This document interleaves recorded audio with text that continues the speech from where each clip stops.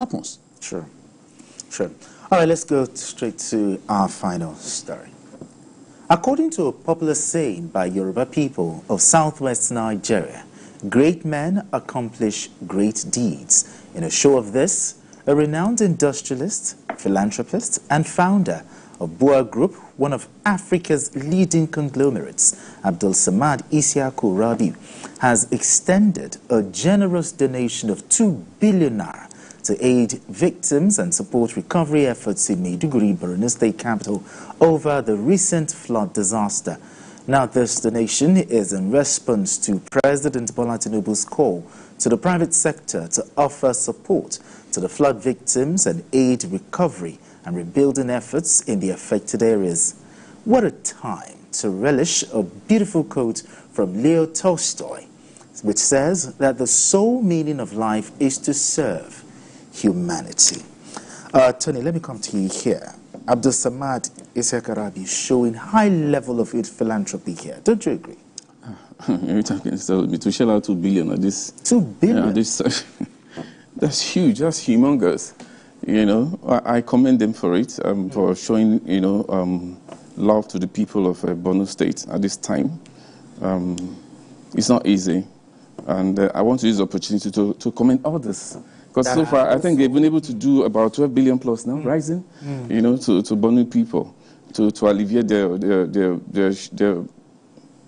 what they encountered during the flood. Yes. And I hope, you know, I pray that the state government will judiciously appropriate this fund. No, they've actually set up a committee. Yes, they've set up a committee because if someone can just shell out, you know, but you know what 2 billion is? It is, you know, he's expecting his eyes will be there to make sure that after donating that money, what he's going to do next is to sit down and watch that money being spent judiciously and make sure there are no mistakes. That's what, so they can get to these people, they can go back to their homes, go back to school, where a lot of things happen, go back to their normal lives, because a lot of things happen within that period. It has never happened, Borno of all places, you know, so it's devastating. And I commend all of them, and I commend most especially Abdulsamad for that. 1 billion naira and also 1 billion naira in relief materials. In relief material, your thoughts on that. And then the next one I'm going to ask you, apart from cash donations, relief materials, what other thing do you think the Borno people, the affected people in Maiduguri, Borno State, what other thing do you think is needed, apart from money and cash and relief materials? I think first and foremost, the rehabilitation of that dam has to happen. Has to happen. Oh, yeah. Because the rehabilitation was in the plan. Okay. But a lot of pussyfooting happened. And they didn't do it on time. They didn't do it on time. By the time the rains were unrelenting. Okay.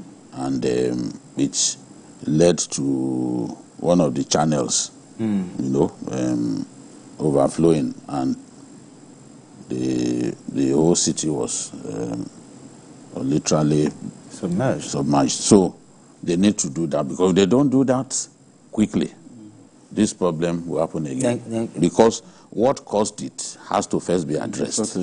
That is the best they can do for the people. There are houses that they will need to rebuild because they've been compromised. The integrity of those buildings have been compromised. You imagine flood that rose to the lintel level for many buildings. So those, to save lives, they need to reconstruct many houses. But we have to give credit to Danjuma Foundation as well. They donated 1 billion. It was Gloria, the daughter of the T.Y. Danjuma, that made that donation. Then Zenith Bank, 300 million.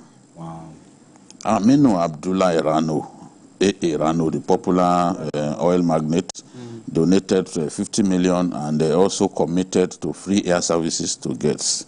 Then they are going to deliver food and Sheyi Tinubu and his friends donated 1,000 cartons of spaghetti, 1,000 cartons of tomato paste, groundnut oil, 200 bags of maize, 500 bags of 25 kg rice, 10,000 loaves of bread, 200 cartons of Maggi, 1,000 bags of salt, 100 cartons of sugar, 5,000 mosquito nets, 4,000 blankets for warmth, 4,000 wrappers, 10,000 mats, 35,000 packs of antihypertensive drugs, 26,000 packs of anti-malaria drugs. That's huge. Sheyi mobilized his friends. Really huge. They didn't just donate money. He brought doctors to town. I saw somebody ridiculing him that, oh, he was received by Shehu of Borno. He has turned himself to a government official. I then said, you are an ignorant fellow. Very, very ignorant. Anybody who wants to assist Borno at this time, the governor will be available to receive exactly. him. That's what it's after. It doesn't have to be somebody in government. You see how people, ignorant people who are populated social media think. If you want to, there are some companies that are also coming. Sure. Because people have responded well to the president's demand that Nigerians should rise up and help the state. If they are coming, if they want to see the Shehu of Borno will receive them. Sure. His palace was submerged. Exactly. The governor will receive them. The governor is waiting to receive. Not when they receive them. So what is the thing? It's not just because he is the president's son, but look at the empathy that he has shown. I mean, these are... How come it is difficult for people to even appreciate these things? Look beyond the person. I mean, you don't have to extend the hatred that you have for his father to the son. Look at what he has done. Look at the empathy. Good people show empathy in times of poor people's need. Yes. You are not looking at the empathy, but you are angry because a Shehu of Borno received him. Come on. It's just a toxic. So what is the thing? You are not, look at all of what he has done. And he has shown example that we cannot leave our own to suffer. Today is Borno. It could be another state tomorrow. Yes. We are suffering from climate change related issues because even the rainfall pattern was irregular and unpredictable. Okay. All right. Thank you very much. So let's appeal to Nigerians to continue to assist this state, and our friend Governor Zulu will be happy to receive help. And it's not everything that is translated to money. Exactly. Yes, some of them are pledges. He has not received the money. So when people say, it's not, they started counting. It's already. Some of them are pledges. He has not physically taken delivery of money. So those who major in simply calculating negativity, let's talk to them. Let's talk to them. If you are not prepared to assist people in need, don't abuse those who are helping the needy.